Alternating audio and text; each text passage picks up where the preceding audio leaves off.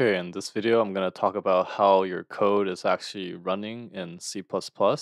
So last time we installed the GCC is for building and compiling your code. So what happens is when you have your CPP file and then when we went here and go to run code, you notice that here the exe file is actually generated. So this exe file is actually all your code here that's converted into binary. So binary is just a bunch of ones and zeros so that your computer can interpret your code.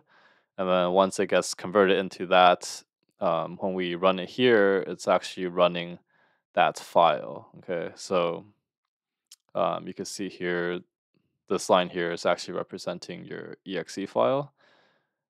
Or actually, you can see, yeah, you can see here, this hello robot demo. That's actually your exe file. So we could also run it here and type hello robot demo, for example, um, like this. And you can see that's actually running my exe file. Okay, so you could type it directly in the terminal and it'll do pretty much the same thing as if you ran it here.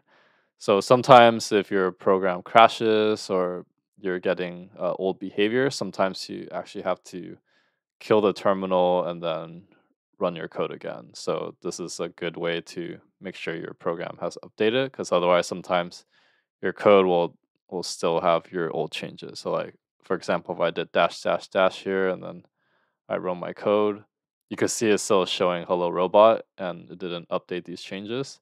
And even if I save it and I run it, okay, so now when I save it, it updates. Okay. So yeah, just make sure you always save your file when you're running it. Or sometimes if there's weird behaviors, you could just kill your terminal, or you could, to be extra sure, you can delete your exe file and just try running it again. So you could run code, then you should see your expected behavior. Okay, so hopefully you have a better understanding of how your code is converted into this exe file, and then from there it runs your program.